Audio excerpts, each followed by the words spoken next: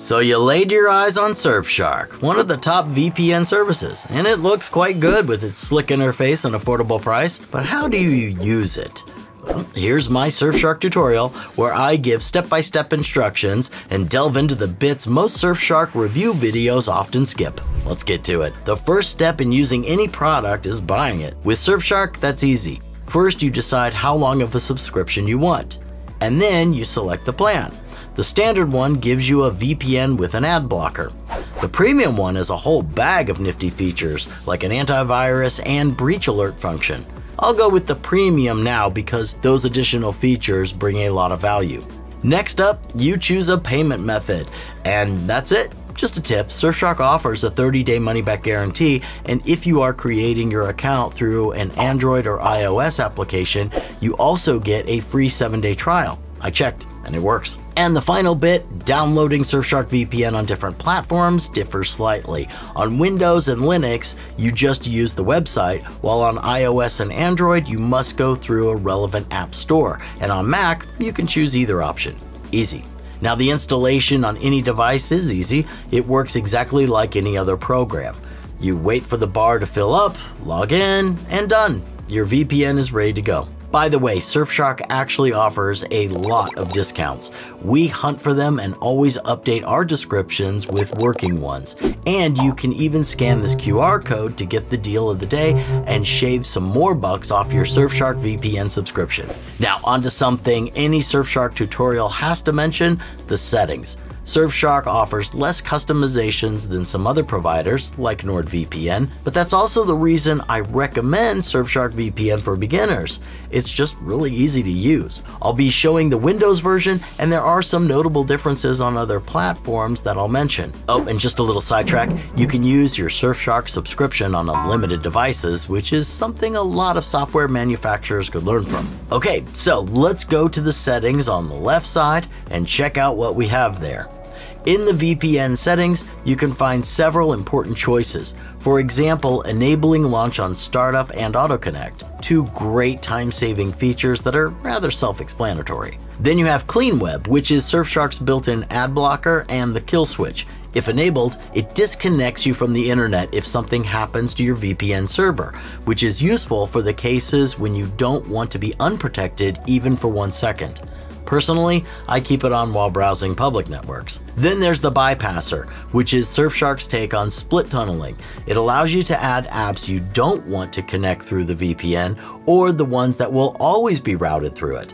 For example, you can stream local content on one app, but then browse through a VPN on another app, or vice versa. Unfortunately, this feature is not available on Apple products, and to be honest, no VPN provider found a way to implement them. Apple. And then down here, you can find the rotating IP feature, which basically nukes your internet footprint by completely changing your IP every 5 to 10 minutes. Good luck to anybody trying to track your activity then. Now, back to the app settings, you can choose your language, customize your notifications, and switch to the dark mode. And that's pretty much it. Okay, with the options out of the way, let's talk about using Surfshark VPN. The Quick Connect button on the right is going to be your best friend for daily browsing. In my Surfshark VPN review 2023, I've said it does not always connect as quickly as I would like, but that's just something I learned to live with. Sorry, I just had to throw a bit of nitpicking in there. But if you need to connect to some specific place, for example, to enjoy exclusive streaming content, you can select one of Surfshark's ample servers on the left. And don't forget to use the search function for easier access because there are a lot of servers there. Surfshark also offers a couple of options to go with their selection. One of them is Static IP, which allows you to keep your previous IP while connecting to the same server again. Another one is MultiHop.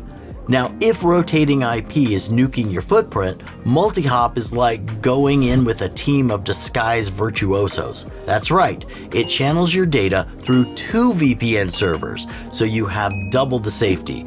Something you might need if you have, I don't know, an oppressive government on your tail? Of course, for most tasks, a regular VPN connection works just fine, and it offers optimal speed results. With a baseline of 300 megabytes per second, Surfshark actually got one of the fastest speeds of any VPN across most locations. When I tried measuring it, for example, it was way faster than ExpressVPN, Atlas VPN, and IPVanish. And that's one of the things that, at least for me, makes Surfshark worth it. Of course, you might have a worse or even better speed experience because VPN speeds depend on your location a lot.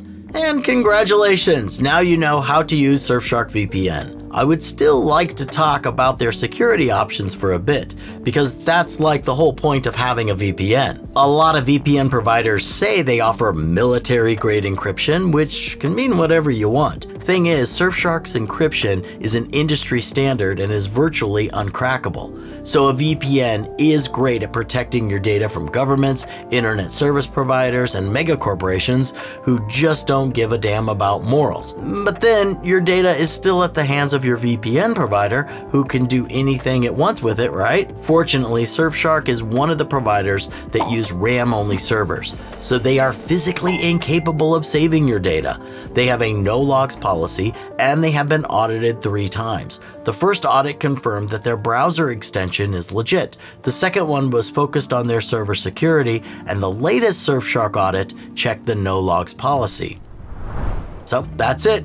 Here's your Surfshark tutorial and review. True, it has flaws. For example, it might take a while connecting to servers and you don't get all the features on all the platforms, but it is still an extremely versatile and very cheap VPN. And with special deals, just like the one on the screen, it has basically no match on the market. Is it the best VPN though? Well, that's for you to decide. Don't forget to check out our channel and subscribe for more reviews, tutorials, and other great content. And I will see you in the next video. I'm still here, unfortunately.